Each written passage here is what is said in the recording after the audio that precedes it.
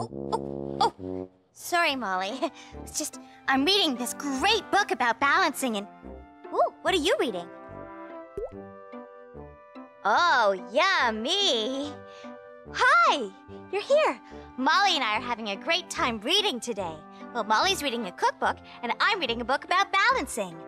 I wonder if I could balance a whole stack of donuts on my head. Oh, sorry, Molly, but we don't have any donuts. But instead, how about if I balance... Ooh. Yeah, how about if I balance this plunger on my head? Okay. Let's see.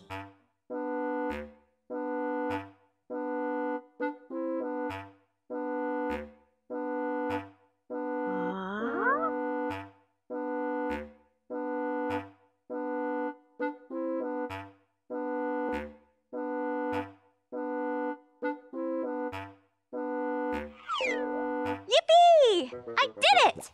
Huh. I wonder what else I can learn from this book. Let's see. Ah.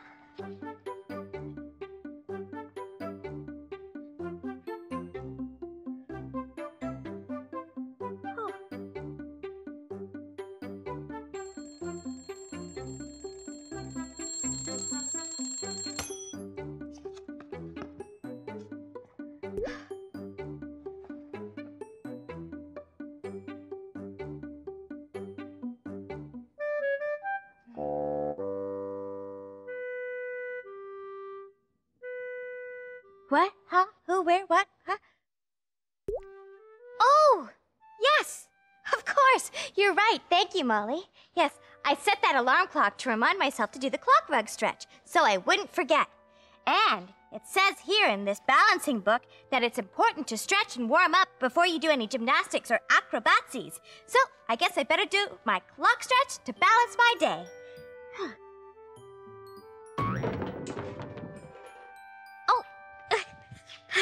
Well, better watch where I'm going. Well, I might need a book on first aid. Oh.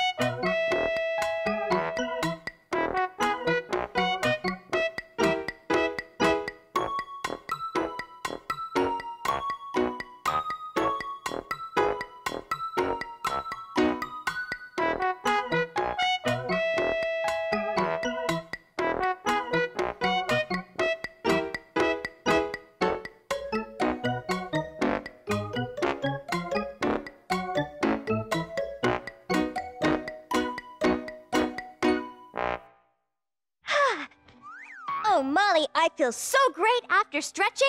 I'm ready to try more balancing. Hey, would you like to try balancing with me? Okay. Great!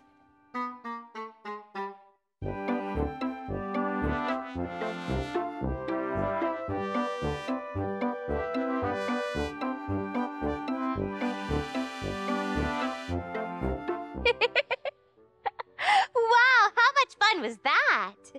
So what are you going to read next, Molly? Oh, Old Doll and the Sea? Good choice. Well, I'm going to dive into Snow White and the Seven Clowns. Hope you catch something, Molly.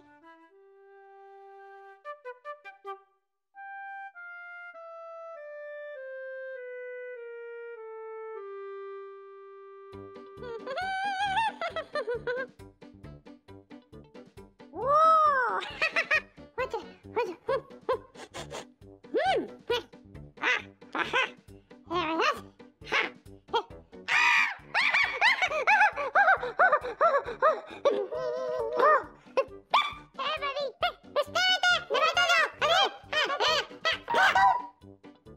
Uh-oh.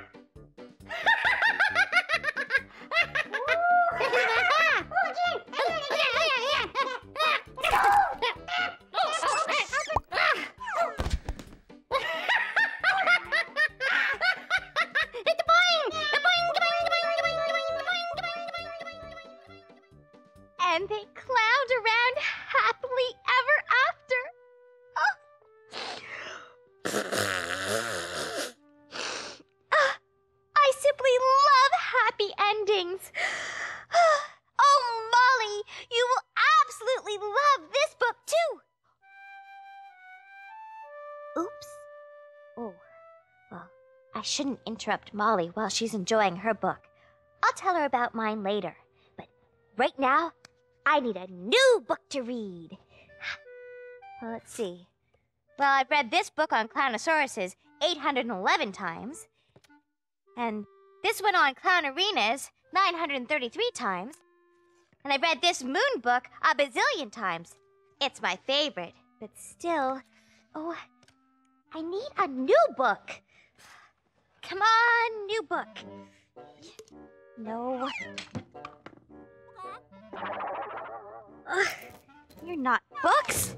Oh, a picture book, a chapter book, a mystery book, a joke book, anything. No! Ugh, pickle juice. Well, I have nothing new to read. Nothing in this whole couch. Nothing anywhere. Oh, it's terrible. It's tragic, really. Oh, woe is me.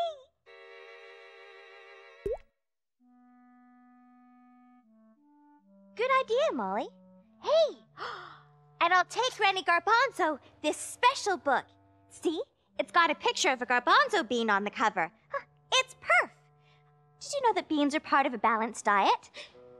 And speaking of balanced...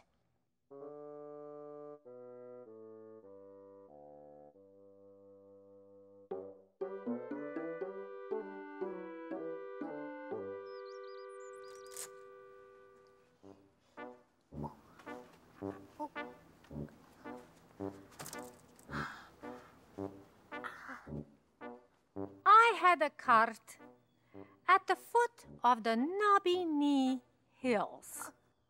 Granny, look at what I can do. It was the best of carts. It was the worst of carts. I'm trying my best, but... And in the garden there, I grew beets as big as... Granny! Oi! What? Where? When? What? Oh, Granny, I didn't mean to frighten you. Oh, sorry, Snick. Oh, Loonette, you didn't frighten me. I was just so involved in my writing, I didn't hear you coming. Oh, well, I brought you a book. Oh, thank you. Books are the nicest gifts of all. And what a coinky-dinky. You have brought me a book while I am writing a book. You're writing your very own book? Yes, I am, my little story lover. I am writing a book about one of my most favorite characters. Ooh, who's that? The person I know best, me. You're writing a book about you? And some of my most wondrous adventures. Like the time I rode an elephant, bareback, in the midst of a blinding snowstorm. You did? And the time I planted beets from here to Clowndom Come to save Clowntown from going hungry. Granny, I had no idea. Well, you can't beat a beet. And I am also writing a book about my greatest loves. Romance, garbanzo style. Ooh, very impressive. So what are you going to call your book, Granny? I am going to call it The Garbanzo Chronicles. Oh, I can't wait to read it. Well, I'm afraid you will have to wait a little while longer, my little bookworm, until it is finished. What is all that grumble, groaning, moaning? Oh, Major Bedhead, are you okay? Oh, don't worry about me, Loonette. Oh, this happens every month at the full moon when I have to make the deliveries from the Book on the Moon Club. Do you mean that this bag is full of books? Yep, indeed, I do. And I must say, Granny Garbanzo, you are their biggest customer. Oh, go on, Bedhead. Oh, what kind of books did you order, Granny? Oh, a little of everything. Mystery books. Oh, I like those because I like to look for clues. Oh, biographies. Oh, those are stories of clowns' lives. Science books. Oh, you mean like my favorite about the moon? Oh, Oh, and picture books. Molly loves those. Well, I'm glad I could be of service, but now I must continue on my rounds. Ooh, I almost forgot. I have another delivery to make. Postcard for Loonette the Clown. Oh, well, thank you, Major Bedhead. It's from my Uncle Chester. Let's see. Dear Loonette. You know I have a passport to travel the world, but even more precious than that is my library card. With this very card, I can go anywhere all over our world through books. Why, I could even go into imaginary worlds inside books. I can get books about real things, and listen to music from everywhere, and read magazines about anything and everything. My, oh my, you know. If I had to pick my favorite place in the world, it would be my local library. When I was a young boy, kindergarten at least, I pleaded with my teacher, teach me to read. Please, Mrs. Please, show me my ABCs. Please, teacher, show me how to see.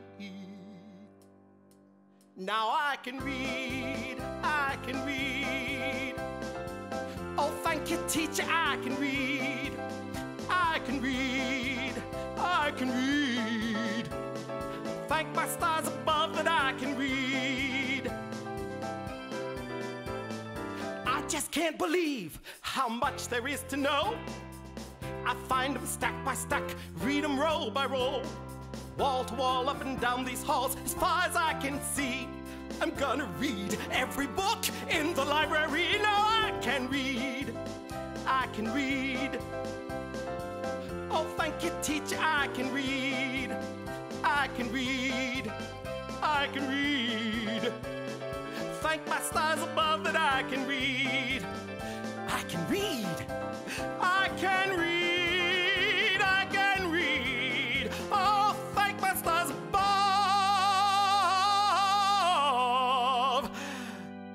I can read. Shh.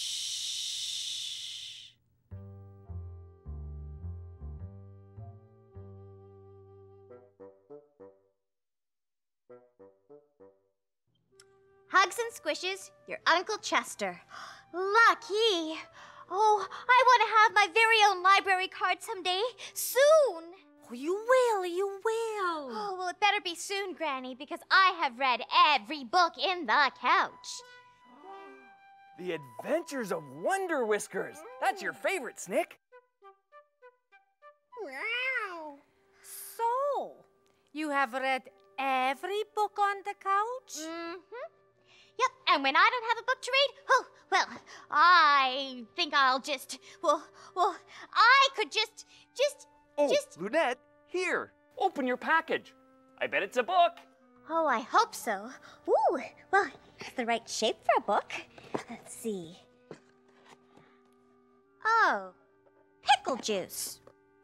It's not a book. It's still nice. A bookmark to keep your place in your big old storybook. Storybook! My storybook! Granny! Oh, I forgot to even look in my storybook for a story I haven't read yet. Silly me. There are lots of stories for you and Molly. Oh, I bet. You know what? I'm going to take this right back to Molly to have a look. Well, see ya. Happy reading, Loonette. Thanks, Happily Major Bedhead. ever after. Thanks, Granny. Bye, guys. Toodles, Snick. Bye-bye. Come on, let's show Molly.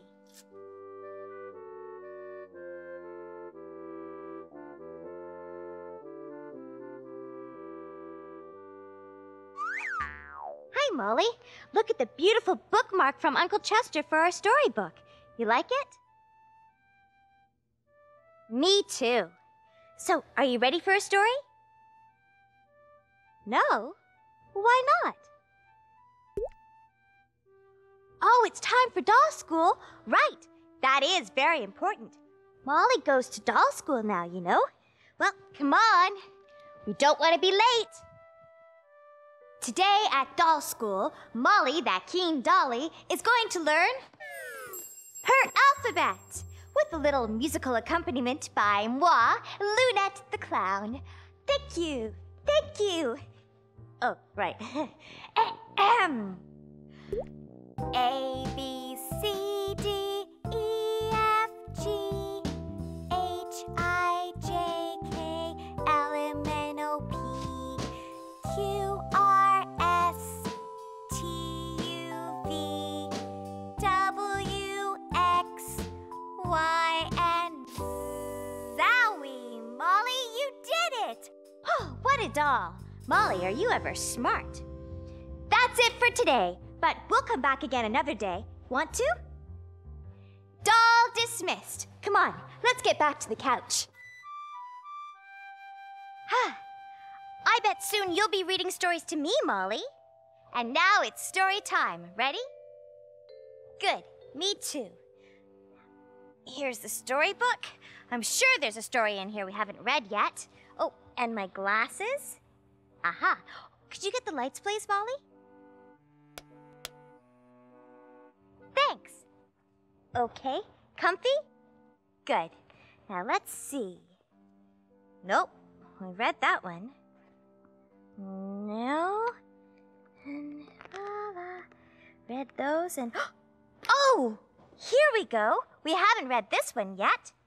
I'm going to read to you the story of Birthday Cake for Breakfast. Once upon a time, 10 or 12 sleeps ago, a little clown named Pudge began his new job as the Pat-a-Cake baker's man. Pudge had only played Pat-a-Cake before, but had never baked one.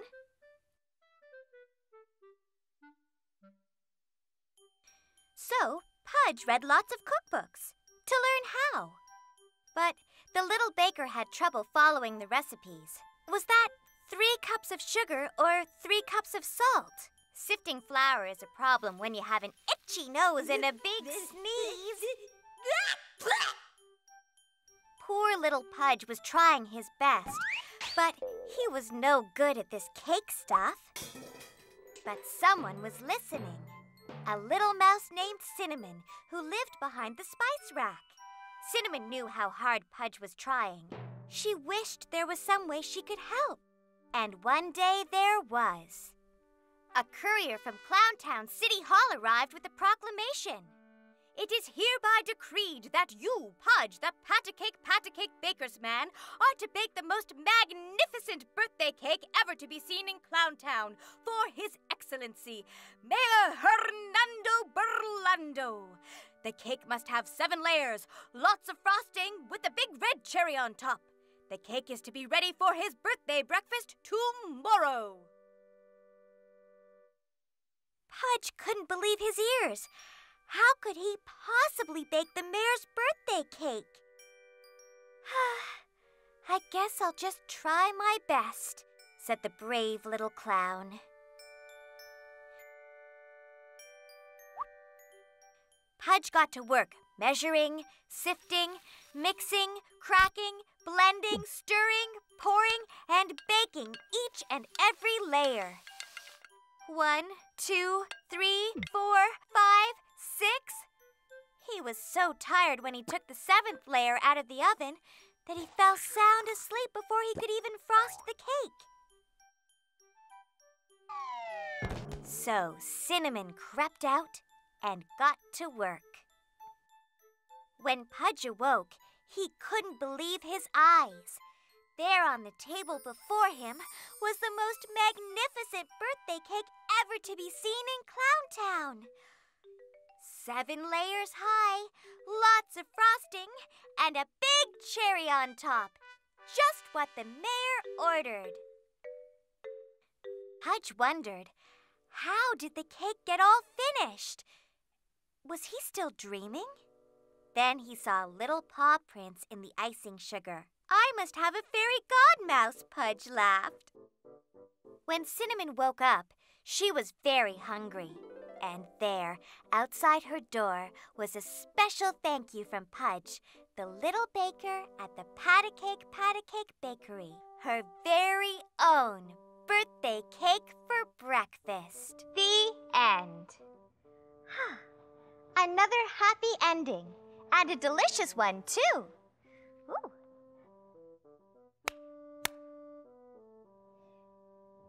Did you like that story, Molly? Me too. In fact, I've marked the spot so we can read the story again. But right now,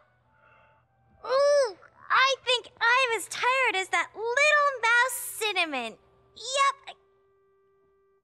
Hubba what? Hey, who made this big mess? Me? Oh, I guess I didn't I? Well, which means I have to clean it up. It's only fair. So get ready for the 10-second tidy. Ready, set, go!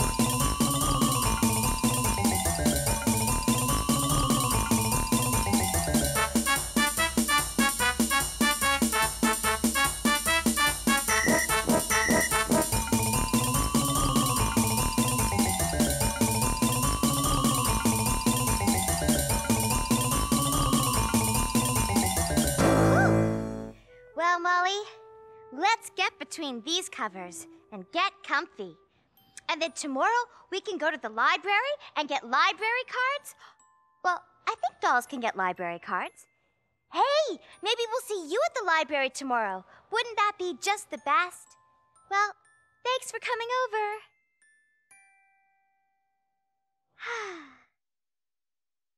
What, Molly? You want to read some more? Okay. Once upon a time, I think it was a Monday.